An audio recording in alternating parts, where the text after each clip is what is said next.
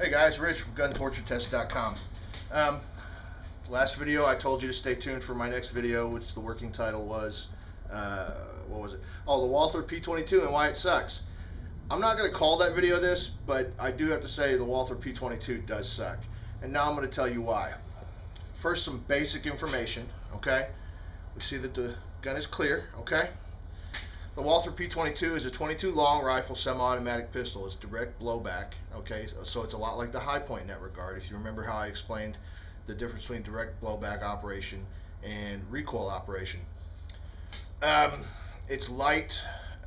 It comes with a threaded barrel. It's, ostensibly it should be a lot of fun to shoot. Retails for about $380 new. The reason I even have this gun is because I'm an NFA dealer. You guys know that. And I was looking at either getting a Sig Mosquito or a P22 because of the threaded barrel for me to demonstrate 22 caliber suppressors on for customers. I kind of lucked onto this through one of my customers who got it in a trade deal.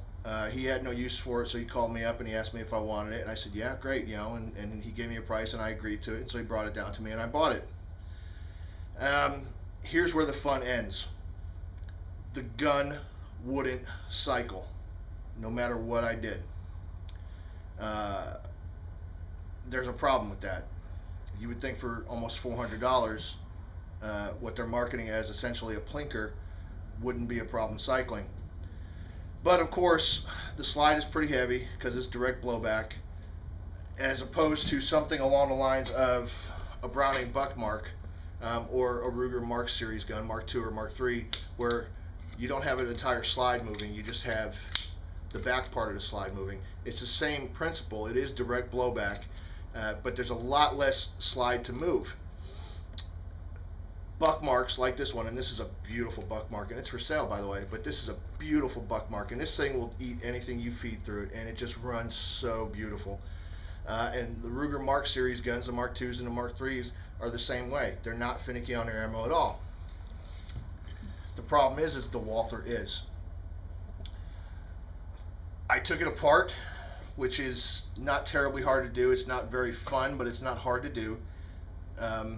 I looked at everything. I couldn't see where there was a problem. I tried 4 or 5 different kinds of ammunition, and I finally realized that what was happening was the hammer was getting hung up on the bottom side of the slide during the cycling. So what would happen is that on the return cycle, okay, right in about there, okay, that's where it would stop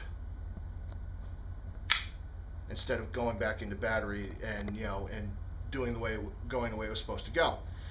So I started taking metal off, and that's the problem. For $400 I shouldn't have to take metal off of a plinker to get it to cycle properly. I called Walther North America, which is a division of Smith & Wesson. Smith & Wesson doesn't own Walther, and Walther doesn't own Smith & Wesson. But Smith & Wesson has, I guess, exclusive distributor rights to Walther pistols in North America. So they're headquartered at the same place, and if you go to Smith & Wesson's website and you're looking for Walther, you can get the phone number there and everything else.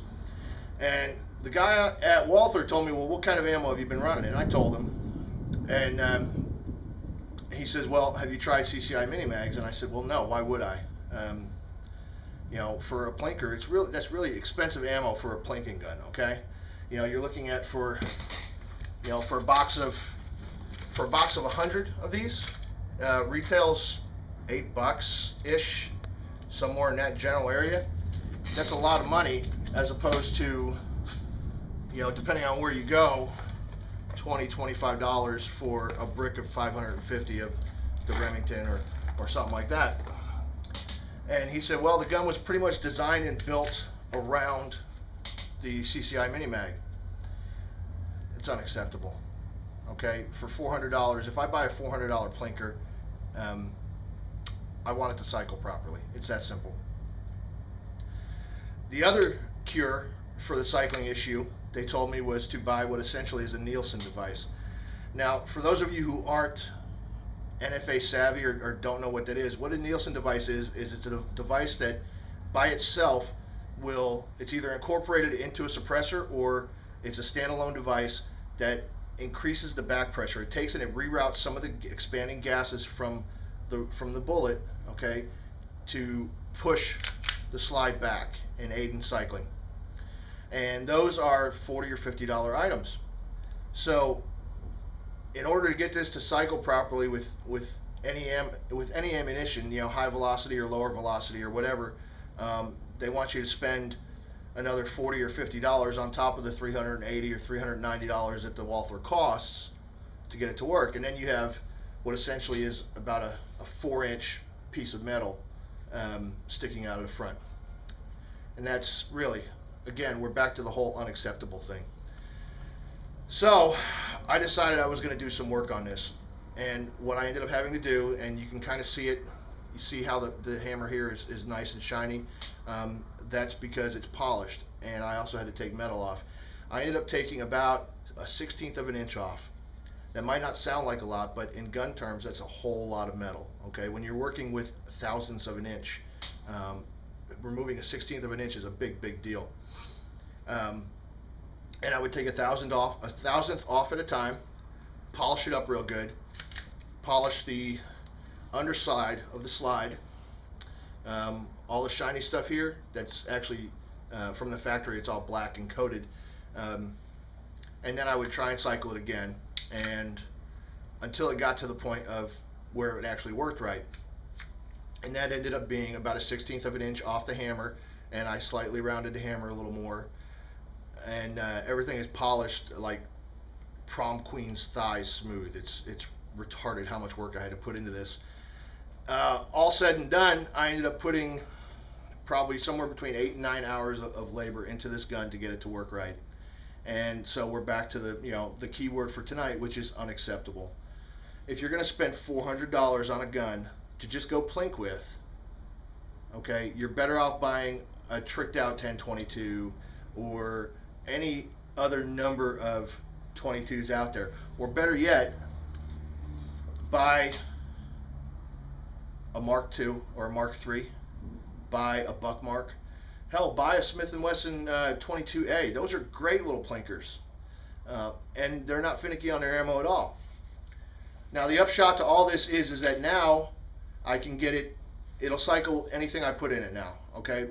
But the problem is that I had to take metal off the gun to make that work, and that's no good.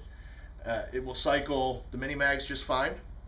Before I started taking metal off, it wouldn't even cycle the mini mags, and that's the ammo it was built around. Ooh, we got a storm coming in. That's awesome. And it'll cycle the Remington Golden Bullets just fine. It will even cycle subsonics, which is something that the Walther rep told me not to expect it ever to do. The long and the short of it is your $400 is better spent, in my opinion, elsewhere. There's a lot of places on the internet you can go for Walther P22 reviews, and they will, the gun gets a lot of bad reviews. It's, and I didn't understand that at first.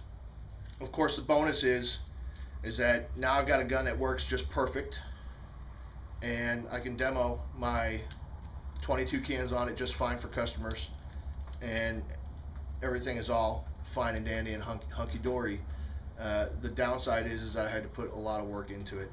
If you buy one of these used, just be advised you're going to have to put work into it or pay somebody to put work into it, because it just won't. They just don't cycle right. I think that's it for this. This is basically, there's nothing technical in this video. It's just kind of an editorial, a little rant, if you will. But upcoming videos, at some point in the next couple weeks, I'm going to do a video on this beautiful little gun. This is the Sky CPX2 second generation subcompact 9mm, and I love this gun.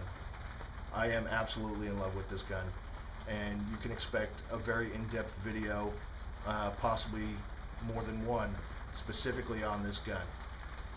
at some point in the next couple, 3 weeks possibly, if I can get around to doing it and get everything done. Great little gun, guys. Awesome little gun. And it's $100 less than the P22.